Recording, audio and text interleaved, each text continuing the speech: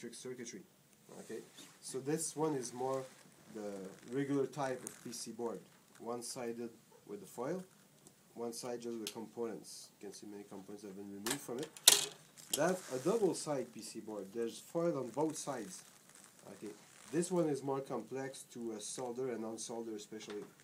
Okay, and some PC boards I even encountered were four-sided PC board, two inner side with two outer side. That was complicated to unsolder. Okay, so the advantage of this is that it reduces the space.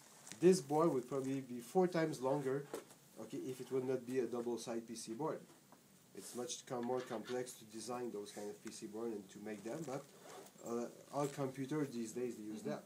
Okay, in fact, the 4-side PC board was for the old Macintosh. They used to use those. You know the little Macs, the black and white one, like the Mac Classic, Mac Plus. They had a small PC board at the base. They had to be 4-sided PC board to be able to fit so much electronics in so little space. Okay, they were very tough to repair or to modify. So what is all this?